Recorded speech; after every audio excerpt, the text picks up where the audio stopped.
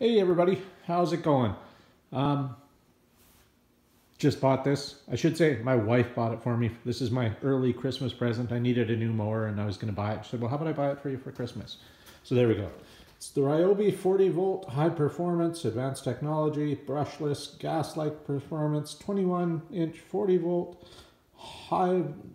cordless high wheel lawnmower. What else?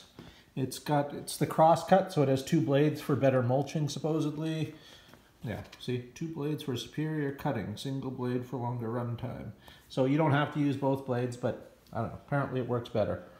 Blah, blah, blah. Brushless motor for maximum performance. Smart tech adaptive variable speed.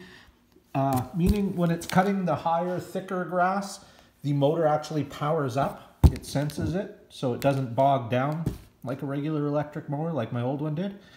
Up to 70 minutes run time, ideal for 3/4 acres or less. Crosscut, multi-blade, one-touch aluminum folding handles, blah, blah, blah, blah, blah, blah. 4 times faster charging with rapid charger, hassle-free push-button start, high-intensity LED headlight, 3-in-1 mulching and bagging capable. 3-in-1 meaning it can put the grass clippings in the rear bag, chuck them out the side, or you put the plug in and it just mulches it. 11-inch high wheel design. Why do they say 10-inch elsewhere? Interesting. Anyway, so it's supposedly proudly made in the USA with global materials. What isn't these days? Comes with 2 6-amp-hour batteries, rapid charger. That's what she looks like. Let's see. Not much else to say. So I'm going to put you guys on the tripod, and then we'll open her up and pop it out of the box and see what's what. All right, there we go. Plug that in. Okay, let's cut her open and see what's what. I have a story to tell you after I've got this done. Looks good so far.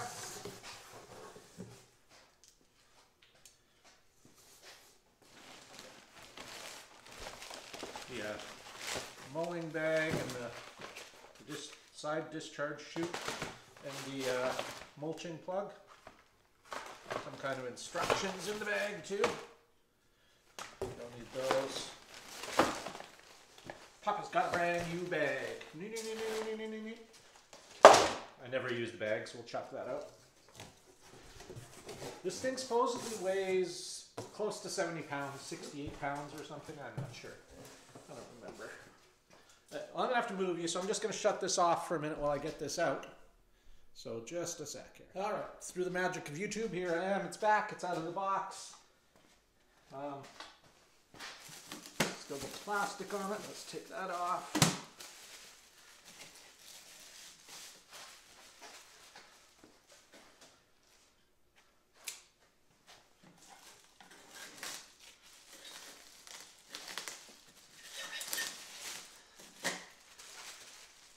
Plastic protectors off the handle.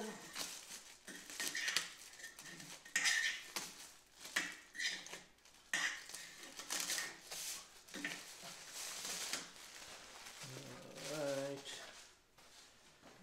Tag on the handle. It says blah blah blah. Instruction speed, squeeze handle, press. Alright, easy peasy. Alright. So then what happens here is this little part, see, it's locked in place, which is nice because in order to store the mower, it stands upright. You can put it in your closet if you just have a condo or something, don't have a garage, or takes up less space in the shed. So that's nice. I really like that feature. The tires are like some kind of overmolded, softer plastic. It's not really rubber. Maybe it's a hard rubber rather than a soft plastic. Wheels spin good.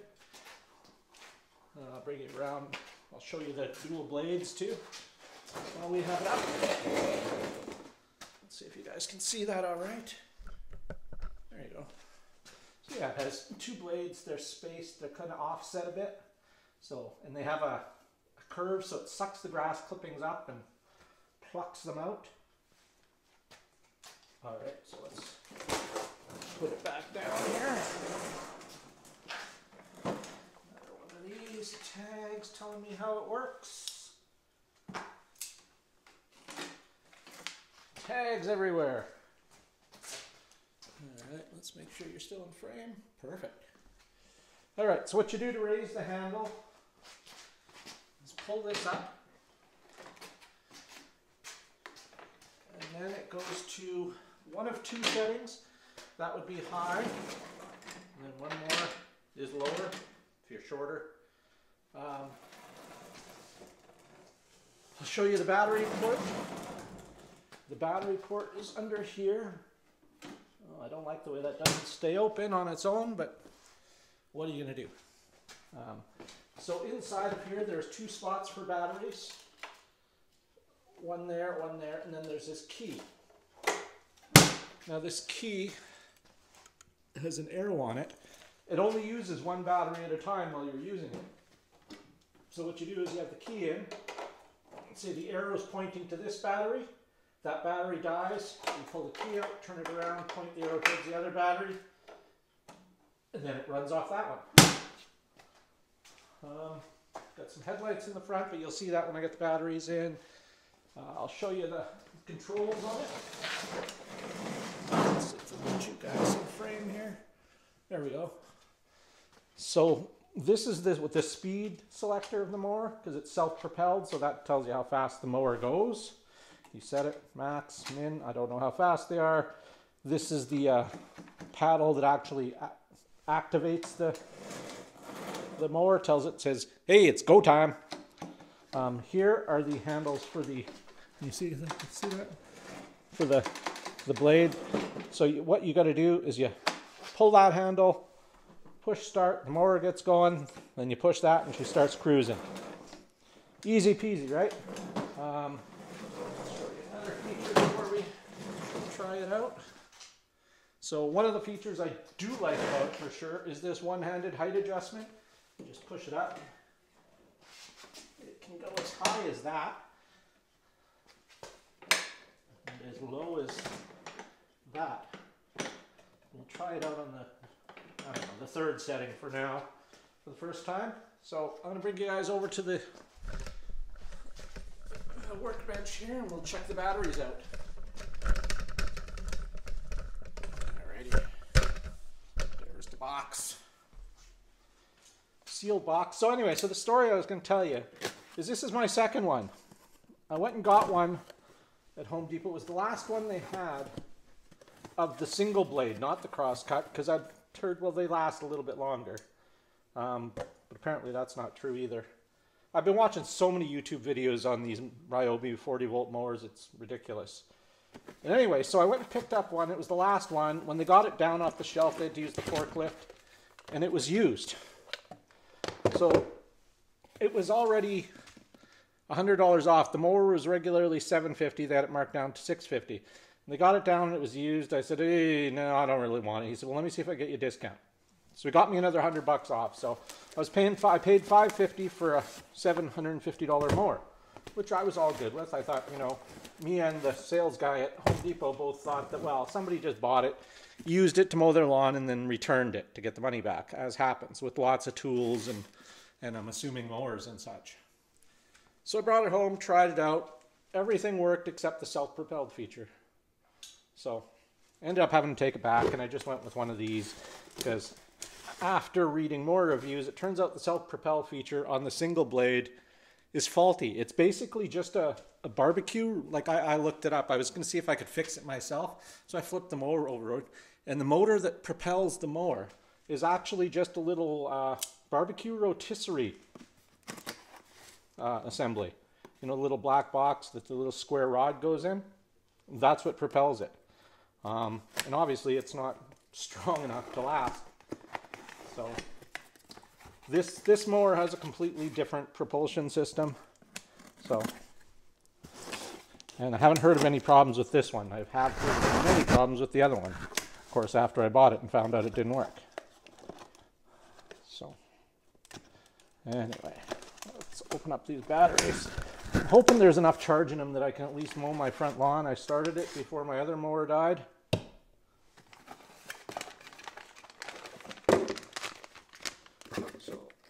That's what the batteries look like. Hoping you guys can see this all right.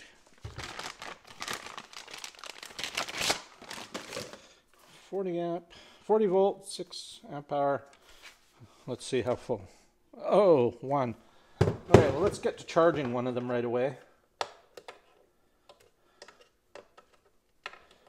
Let's plug this in over here for now, or actually we can probably plug it in here.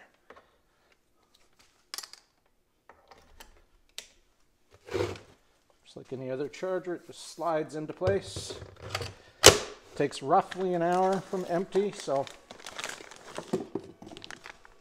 as soon as you put the charger in, the battery in the charger, you can hear a fan kick in. It's a nice feature. Not all chargers have built-in cooling fans.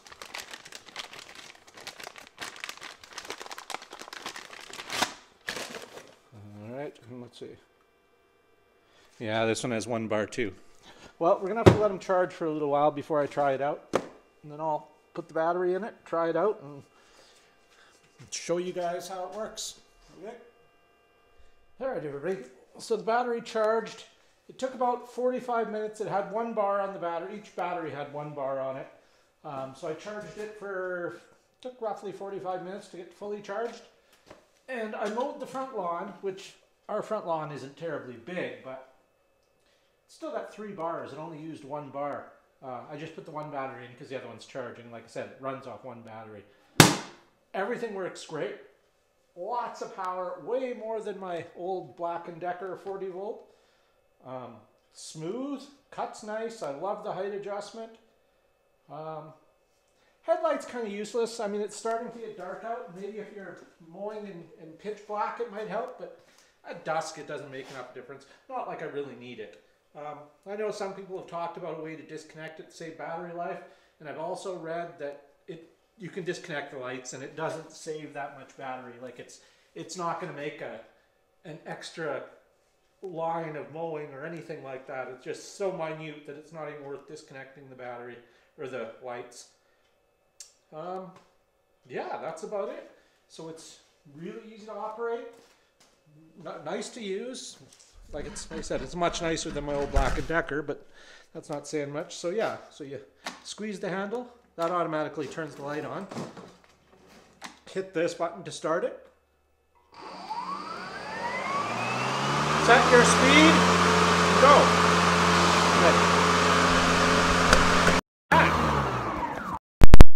Yeah. You guys can see this here. There we go. Okay, pull the handle, push start, and this is your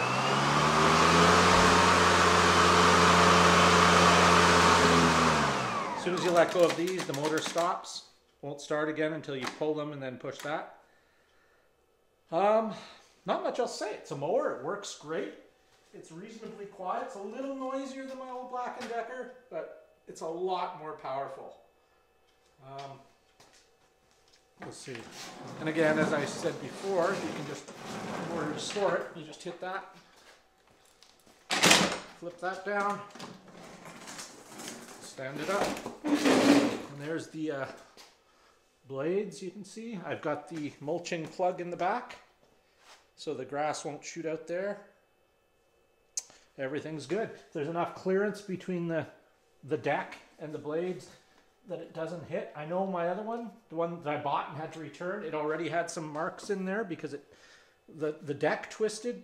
The deck is plastic, but it's so reinforced. I mean, it doesn't twist at all. Like if you force to twist it, it'll twist, but I don't know. It's got a lifetime guarantee on the deck apparently, so that's all right. Like a 3-year warranty on the motor or something like that. I'm not sure. Don't take my word for it. I don't know what I'm talking about. The best of times, I don't know what I'm talking about. Other times, I'm just outright dangerous to listen to. Yeah, that's it. Stores up nicely. I like it a lot. Got the other battery on the charger. Bring you over here to the workbench. Yeah, they were both at 1 bar when I took them out of the package. And now you can see it's at 2 bars with 1 flashing. This is the old Black & Decker lithium 40 volt battery. You can see the size difference, right? The new one's a little bit bigger, so I should get a better run time. I mean, this is about the size of the end of that. So, yeah. And now it opens up, you know, the possibility of me getting into the 40-volt lineup of other things. There's a really nice leaf blower that I wouldn't mind in the 40-volt platform.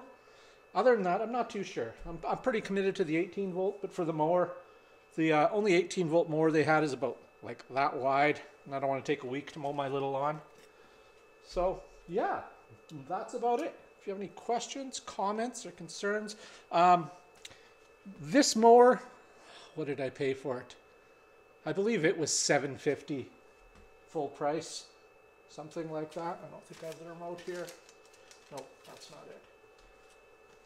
But when you factor in, I don't have to worry about gas, oil changes, winterizing. I can store it standing up. You can't do that with a gas mower. Just many benefits.